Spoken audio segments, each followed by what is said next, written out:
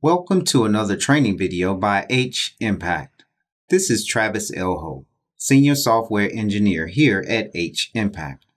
This video will cover how to set up a SQL Server database that would be used in our Blazor Server-side project. The data from the SQL database will be used later in this video series to build charts from the Chart.jS JavaScript library. We are using Microsoft SQL Server Management Studio 2019 with a SQL Server Express installation. All software is free and is available on Microsoft's website for download. I have included the links in the description below. Also, if you missed the previous BlazorChartJS overview video for this project, I've left the link in the description, as well as the source code to this project. Let's get started. Our Blazor application will need some data. We'll begin by creating our database. Inside of SQL Server Management Studio, let's write the T-SQL to create the database.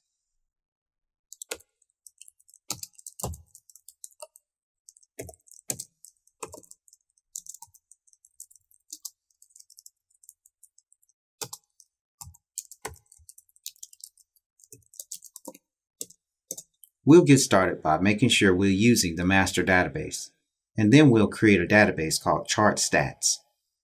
Now let's execute the SQL. The commands were completed successfully. Excellent.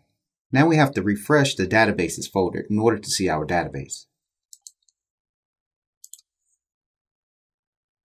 ChartStats appears in our list now, so our database has been created. Now we have to create our table.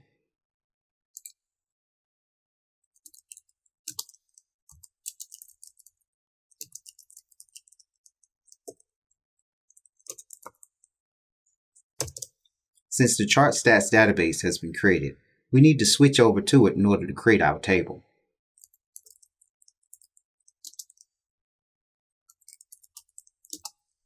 We'll name our table Cities. Let's begin by adding a primary key. We'll call it City ID. Integer will be its data type. And we'll give it an identity setting. The next field will be city name. City name will be text, so we'll make it in varchar. 50 would be its width. We'll make it a not null field and give it a default of empty string. Next up is population. This is where our numbers will go.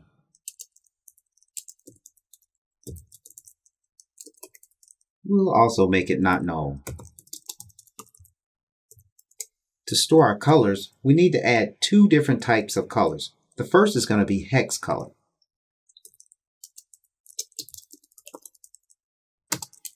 In varchar would be its data type,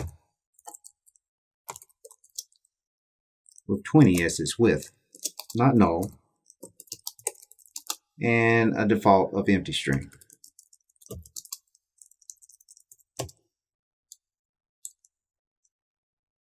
We'll add the final field as RGBA color.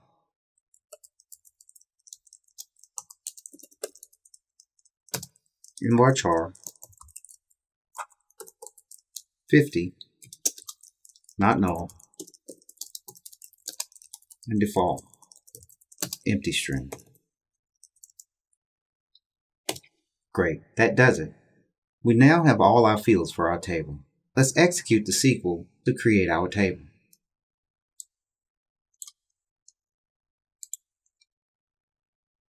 We get the confirmation message that our commands were completed successfully.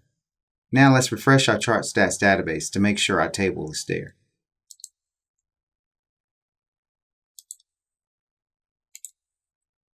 Expand our tables folder, and our cities table has been created. Excellent. Now let's expand the cities table to make sure our columns are there. And they look great. Each field that we created is now identified as a column in our table. Now let's add some test records to make sure our table functions correctly.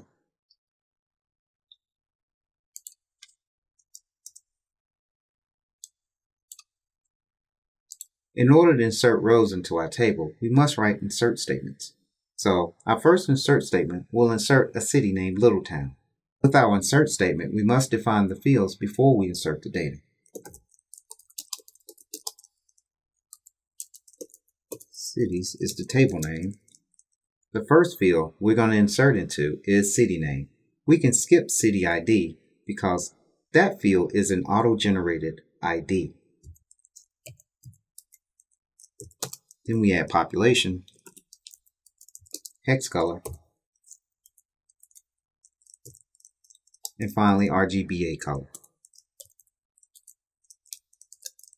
Nice. Now we need to add the data. We'll insert our first city called Littletown.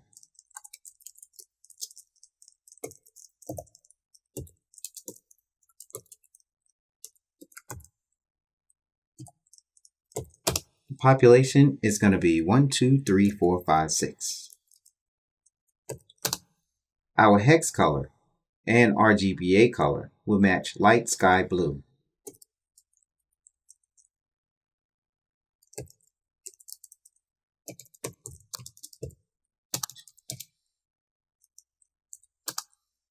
Our RGBA color will have an opacity or alpha of 0.7.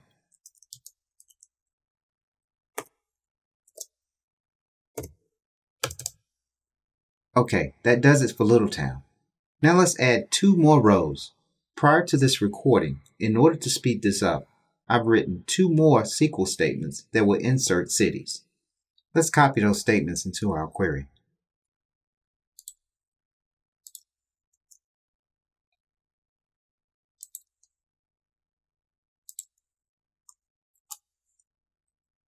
Okay, nice.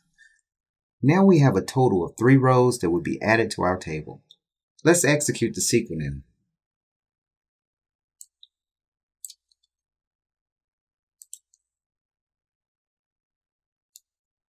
It looks like the query was completed successfully and 3 rows were affected. That's a good sign.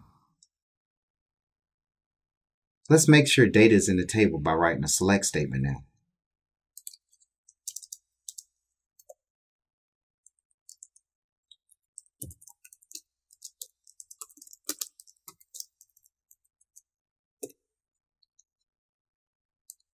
So we're going to select all the fields from the cities table.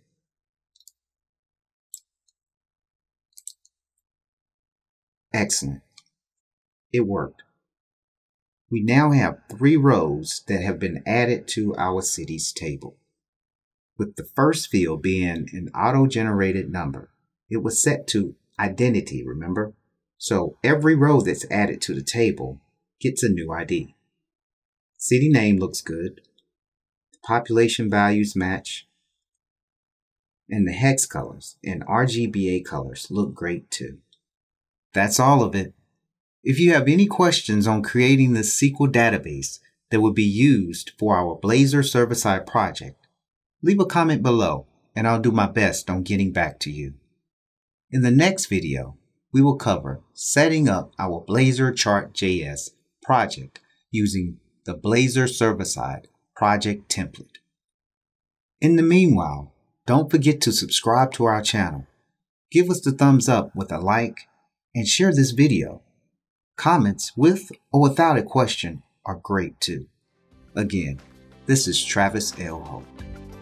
Thank you for watching, and I hope you enjoyed this training video by himpact.com.